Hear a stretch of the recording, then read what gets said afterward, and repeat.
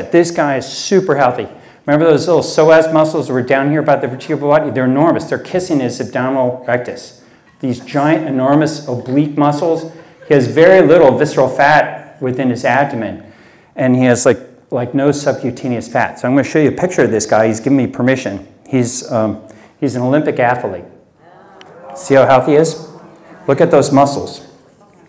He doesn't do pull-ups, he doesn't do push-ups, and he doesn't lift weights. He does one thing, and he's never lifted weights. He's a sprinter. It's a survival skill. 30,000 years ago, if you couldn't sprint, you were a dead man. You would die. Want to get healthy? We get our clients to sprint, even if you're old. I'm 56 years old, and I go out and sprint virtually every day or every other day. I'll do a short sprint. It's a really important thing. Start off slow and work your way up to it. Talk to your physician to make sure that you can safely embark on a high-intensity exercise program. But sprinting is an awesome thing, and we're designed to be able to do it even in our years. I'm pretty fast for a 56-year-old guy. So this guy is a good example of what you can look like and should be looking like. Now here's another example to make you a little bit more of a believer in sprinting. This is an MRI scan. This guy has visceral fat, fair amount of it. He was already high-fat, low-carb, ketogenic. He was doing all my interventions I've recommended, getting sunshine, going for a walk, doing high-intensity exercise, sleeping well, doing the sauna, doing hot and cold therapies. I do lots and lots of things to get people optimally healthy. So he was doing all those things. Only one thing he was doing that kind of troubled me is he was chronically running 10 miles a day, 5 times a week. And I told him, let's just stop that running and try sprinting. Let's see what happens. So that's all he did. In less than 2 months, he came back. He got jacked up. I had to put this guy up against the wall. I said, please tell me if you're doing steroids. This guy was 58 years old. It had that much of a change on him. So high-intensity exercise, the kind of exercise that we normally would do, how you exercise has a role in it too. So it's a great biomarker to take a look at. These are legs of an NFL football player. He has a little subcutaneous fat around him. This is the Olympic sprinter. No subcutaneous fat. Beautiful legs. This is a series of MRI scans that you've seen. This is a 68-year-old business executive who in 2 weeks dropped his visceral fat visibly. You don't have to go to medical school or be a radiologist to see that that is smaller and his visceral fat is smaller. He didn't exercise 1 minute. Between week 0 and week 35, he never exercised. You see that? If we get people to understand cutting out processed foods, the carbohydrates, the difference it makes inside your body, you can see it directly, it would help people so much. So that's why I'm a big believer. And if it doesn't get measured, it doesn't get fixed. We've got to take a look at these things. You can do this without measuring things, but a lot of people fall away because they simply don't see the changes and they get discouraged. Many of our patients actually don't lose weight. What they're doing is they're getting rid of visceral fat but building muscle at the same time. And how do you know unless you measure that? So survival of the resilient, people willing to work hard. Sometimes if you're not that resilient, you need to measure things to have that kind of encouragement. So I would lay in bed at night saying, dear God, help me figure this out for people that cannot afford to get an MRI scanner. So this is what I came up with. When I was in this particular scan, you see that red line? From here to here, it gets smaller, laying down in the sagittal plane. So what I realized is that's an exploitable measurement because of my Asperger's. I figured this out. So this line is smaller than this one, and so what we can do is do this. I would take soldiers and clients I work with, lay them down and measure that distance, and over a period of time it goes down. You can do this tonight when you go home. Get a measure, a ruler or a yardstick, and track that number when you lay down. You know it's visceral fat because visceral fat stays up. You get that Mount Fuji, you lay down, you get that big belly. Subcutaneous fat, you ladies, will roll down to the side, but visceral fat stays up there. If you haven't hit menopause, you get mostly subcutaneous fat. But as soon as you hit menopause, you start building visceral fat. It's called the great equalizer. You catch up to us guys that are filling with visceral fat. So consider, if you can't get an MRI scan, consider doing this measurement. And then to make it a little bit easier, because this is kind of kludgy, you know, it's hard to work with, I developed this device to measure it. And I'm giving it away to charity. If anybody who's a business person in here, I will just let you develop it just so we can have something like this to give to people who can't afford to do an MRI scanner. It's patented and ready, you know, to go. So I just need to get it out there so to help people out. Whoop, I really got to start flying. Okay, so these are cerebral arteries. We started measuring the brain because clients were saying, my God, feel like I can process information better. My memory's improving. Is there something about getting rid of visceral fat that makes you smarter? We said, I don't know. Maybe we'll start scanning the brain and see if we can see the difference. And what we found out was these arteries, right here, do you see this? Is hazy because that's an atherosclerotic cardiovascular plaque. That schmutz in the pipes. The arteries are getting diseased. And that's what causes people eventually to have heart attacks and strokes. But what also causes our muscles to start atrophying, all these changes. So look at this right here. Look at it's almost completely blocked there. So it's a massive plaque, and that's very often the site of where people have their strokes, or the middle cerebral artery. But look, it opened up. And do you know this time period was just 10 months? Yeah. High fat, low carb, ketogenic lifestyle, doing a lot of walking, some high intensity exercise, sunshine, all the kind of things that you know intuitively you should be doing. Now we can show you the difference it makes. This is how we're going to be able to dramatically cut down on strokes and heart attacks, doing these kind of measurements. The other exciting thing I want to share with you is, as researchers, we think we're going to be able to reverse something called cerebral atrophy. Do you know your brain shrinks as you age? That's why you start talking so slow. Why does that happen? My God. I don't want to be a 90-year-old guy talking so slow. I want my brain working fast and sharp because I want my grandchildren and my great-grandchildren coming and getting advice from me. I love to work with older people, and traditionally, the elderly have always been a source of wisdom for the young. But as obesity and diabetes is increasing, unfortunately decreasing is the interest in the millennials and younger people in going to to get advice from their grandfathers and grandmothers. So we're losing it. And I think it's not their fault, it's biological. It's because when they look at these disease-ridden bodies, biology tells them they don't hunt and gather well, they can't tell you anything. So if we get people more healthy, I think we reclaim this great influence on the young people, that all the wisdom and experience that we have, but you've got to get yourselves more healthy for them to start paying attention to you. So I think we're going to find out that brains, as they get more blood flow to them, will start growing, or at least shrinking less slowly, or less quickly, or shrink slower. And I think we're going to find that actually they increase. All right, a few quick pictures here. This is my leg in 2014, big eczematous plaque, a terrible eczema, bleeding, you know, all night long, and my sheets are still stained from blood stains from that eczema. And then my leg in 2016, do you see the shape has considerably changed? The eczema went away. And what's interesting, in 2019, because I track all these photographs and I got Asperger's, look how much more hair I got. Yeah. You increase blood flow and your hair gets more healthy. Ladies, don't you want lustrous hair again? That lush hair? And I think it's possible. Men, I think we're going to find, I don't want to represent this, but I'm going to ask the question, can we start reversing thinning hair and receding hairlines? My legs were bald at the bottom from anterior lateral alopecia of my legs, and now the hair is regrowing. Super, super exciting. Blood flow.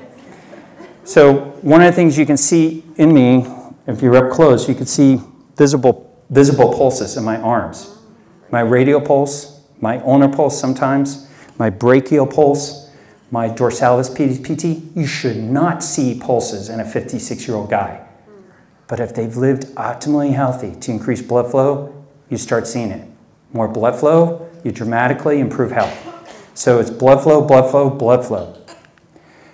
So facial analysis. The other thing that changes are faces. This was my face before I was high-fat, low-carb. Now, if you see the changes, what I found is you have a good chance of really optimizing your health. If you don't see much change, not so much. I found patients that said, well, your hair is a little different. They don't do so well. But if you see that, run for it.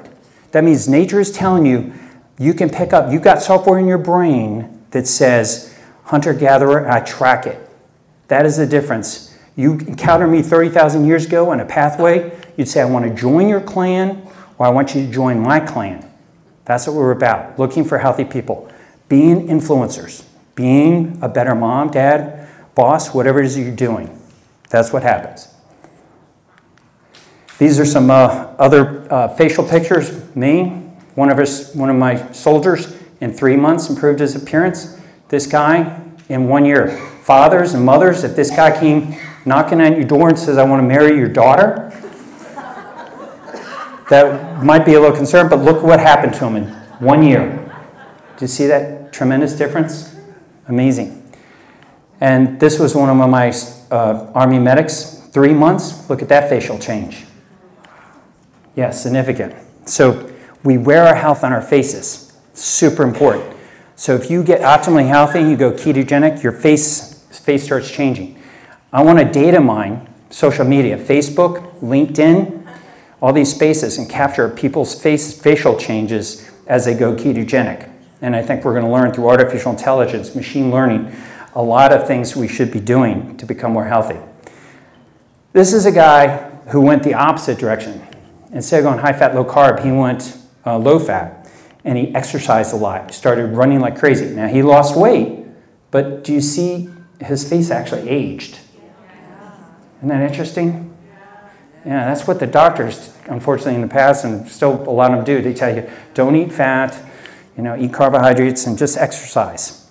Well, it didn't work out so good for him. Now, this is Tim Russer, and I think this 5 years difference. But you see his facial change right before he had his fatal heart attack. See that inflammation? He basically weighed the same, but stress, lack of sleep, cortisol, poor lifestyle, caused him to have a lot of disease, and he had a fatal heart attack. Now, let's see what time. 2:45. Let's see what I go to. 2:30. So I think I got 6 minutes left. 6 minutes. Okay.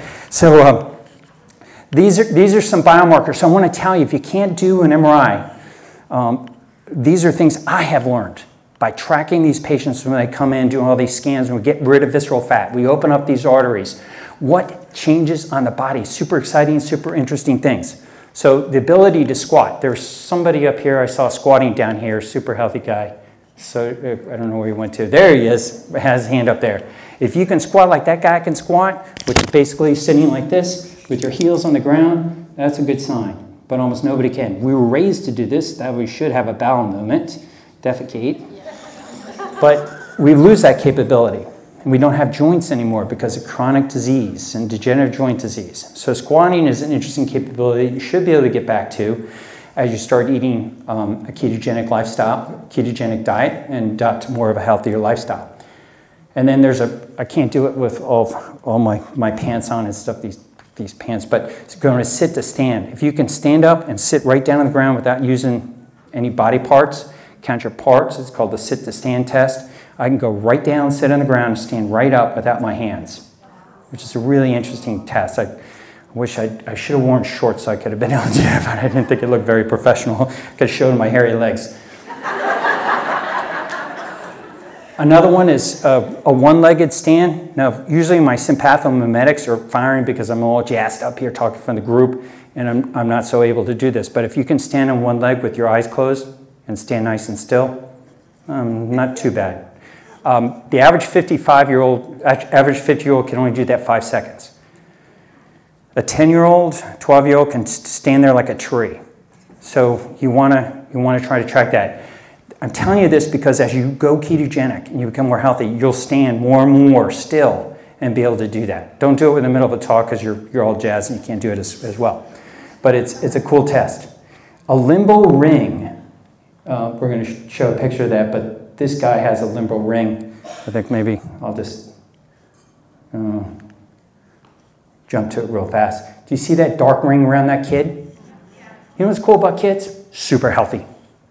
There are blueprints.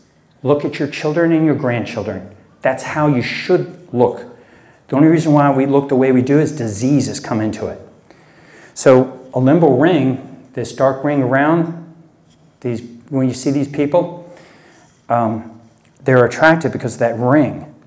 And it's a sign of health. Now what happens to other people is we lose it.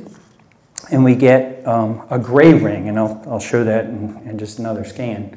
But a limbal ring is a sign of health, so you can track, you guys are going to be looking in your mirrors tonight, your limbal rings, which is good. But I'm interested in taking photographs and seeing if we can get that back in people. So pay attention to it. And then, time and degree of finger puckering. So see this fingers puckering? Little kids, they give them baths, swimming pool, their fingers pucker. The faster your fingers pucker, the healthier you are. Now, about a year ago, my fingers started puckering when I would go into the sauna. And I'm like, God, why is that happening? Why are my fingers puckering? You know, like Asperger's questions and stuff like that. I realized blood flow is improving, and now my fingers starting to pucker. So watch for it. Watch for it. It's a cool change that will start to happen. Then another one is time and degree you sweat. How fast you can quickly sweat is a reflection of how open your arteries are. Your capillaries, how open they are in the blood flows. The better, the faster you can make sweat. And the time degree you can make urination. Little kids, give them a cup of water, boom, within minutes they have to pee because they have blood flow so good to their kidneys they make urine.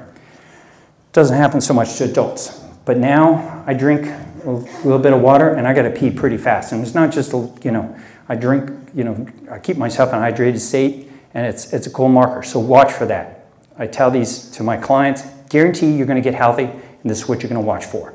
These kind of changes will happen. And then time and degree to defecation. If you're sitting on a toilet a long time to have a bowel movement, that's a problem. You should have a fast bowel movement. I mean, don't go on it and jump and fast and force it, but you want to have a nice, smooth bowel movement that doesn't take a long time to do that. And the ketogenic lifestyle, as you get more healthy, that's what's going to happen. So it'll be super exciting. You'll move away from constipation to more optimized defecation. Less sunburn. I go out in the sun. I was out in Kuwait, the Middle East, 10 hours in the sun. No sunscreen. All my soldiers I'm out there with. I'm 56. They're young. They get all sunburn. They're all using sunscreen. I use no sunscreen.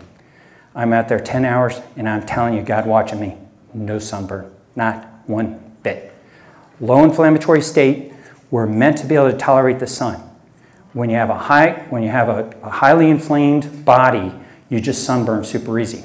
Google keto, sunburn, and you'll see all these people reducing their sunburns. Noticing, it just happens. As you improve your level of health, you get low inflammation. And then less bug bites. You almost never get mosquito bites or bug bites. It's very interesting. My kids get bug bites all the time, but I just never get mosquitoes. And improved walking. If people start walking, they walk slow. I had this 55-year-old guy, lieutenant colonel, walk like this. Two of them, I was walking around with them out in the Middle East. I don't know how that guy deployed. But you want to be able to saunter. You want to have a smooth saunter. Sprinters, just float across. They have a nice saunter, a nice gait. And that's what we're meant to have. You want to be able to do lots of walking because that's what we did. So how smooth you walk is important.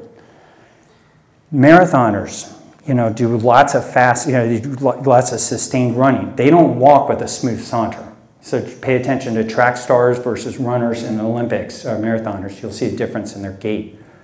And then abdominal musculature. If you've got a really soft abdomen, you don't have as much muscle tone. When you hold up your arms, you should have nice muscle tone from perfusion, even in your 50s and 60s. And I'm just going to challenge you and let you know that's waiting you. To the extent that you make these changes, you'll start improving your blood flow and your health, and you'll get nice muscle tone, improve your face and your whole appearance. Everything gets better.